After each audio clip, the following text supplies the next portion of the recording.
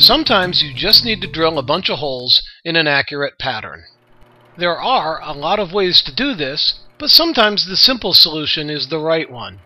By using a series of spacer blocks, I can set up the drill press once and drill an entire array of holes, accurately and at the spacing I want. I set the fence of the drill press and a stop block on one side, so that the first hole I drill is the furthest from both stops. As each hole is drilled, another spacer block is added between the part and the stop, indexing the part to the next hole.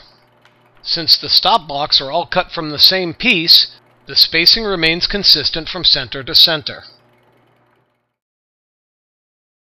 The process continues until all the holes are drilled in the first row.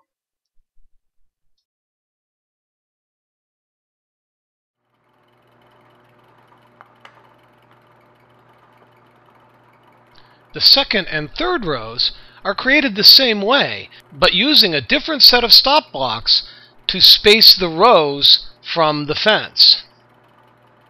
Now I can drill my second row of holes across the workpiece, removing the spacer blocks as I go.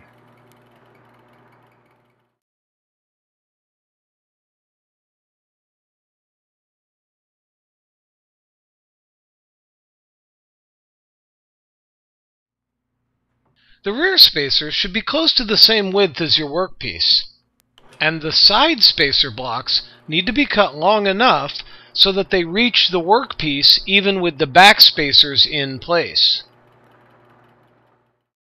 This is an easy and very accurate way to drill rows and columns of holes. The spacer blocks can be whatever dimension you need, and the spacing doesn't have to be the same side to side as front to back. 2 different setup blocks, 2 different spacings. You can find a lot more skill-building videos like this one by visiting my website at www.consultingwoodworker.com.